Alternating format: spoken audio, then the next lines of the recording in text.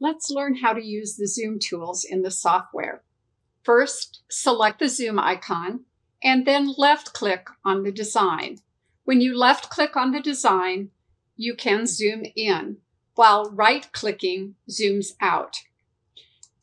If you select the zoom icon and click and drag around a section of the design, then release the mouse, the software zooms into the area that is surrounded by the zoom box. If you need to move the design without changing the zoom factor, use the pan icon, and then you can move the design on the screen. You can also pick a specific zoom factor by clicking on the drop-down arrow next to the value. If you wish to see the design in actual size, you can click the 100%, and if the screen has been calibrated, the design will appear as actual size. A shortcut key for this is the number 1 key on your keyboard.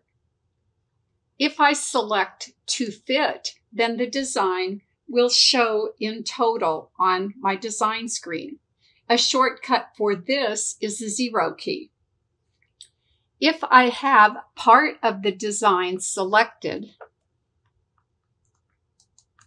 there's also a to selected option, and whatever I have selected on screen, the software will zoom into that selected object. You will also find additional choices if you have a hoop on the screen. I then have a to hoop option. Or if I have an article in the background, and I'll go in and I'll select an article, then I can zoom to article.